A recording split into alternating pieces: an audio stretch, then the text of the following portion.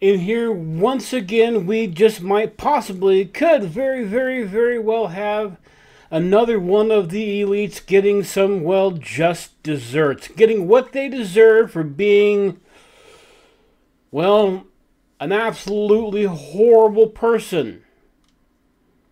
Or it could just be a giant misunderstanding, right? I mean, federal agencies don't just go raid a famous person's house or houses just because. I mean, come on, right? That doesn't happen.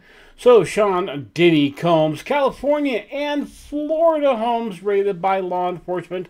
What this title is putting out, not actually putting in there, is the fact that they were raided at the same time. They were simultaneous raids. They don't do that unless you did something very bad.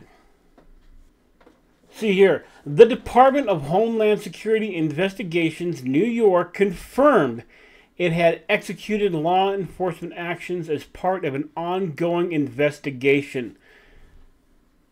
These are the ones who investigate over international lines. So you had to have done something horrible for this to happen. The agency said it acted with assistance from HSI Los Angeles and HSI Miami and local law enforcement.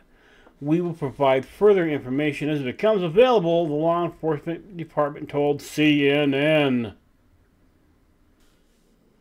It also says here in November 2023, Combs settled a suit brought by his former girlfriend, singer Cassandra Cassie Ventura, sorry, I've never heard of her, who alleged she was raped and subjugated to years of repeated physical abuse and other abuses by Combs. So verbal abuse, I'm assuming.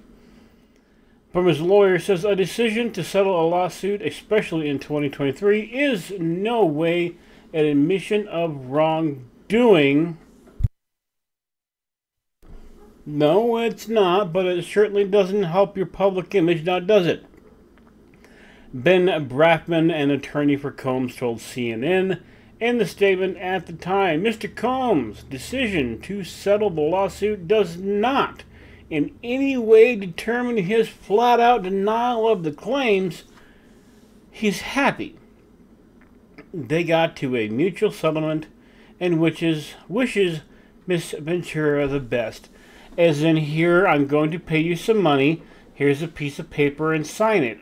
By the way, this piece of paper says you can never talk about this ever again. You can't go on news. You can't go to your friends. You can never talk about this ever again, or I'm going to sue you into oblivion. Normally, that's what those pieces of paper say, anyway. And apparently, some of the allegations, as far as I've been able to find, are sex trafficking. Yes, he's accused of sex trafficking across international lines. Did he do it? I don't know. Would it surprise me? Fuck no. It wouldn't surprise me at all if P. Diddy, Puff Daddy, Diddly Doodler here was sex trafficking people over international lines. Not in any way, shape, or form. And if that tends to be the case, I hope he gets everything he deserves. And if not, well, oops, I guess. Anyway, have a great day. Bye-bye, toodaloo. Bye-bye.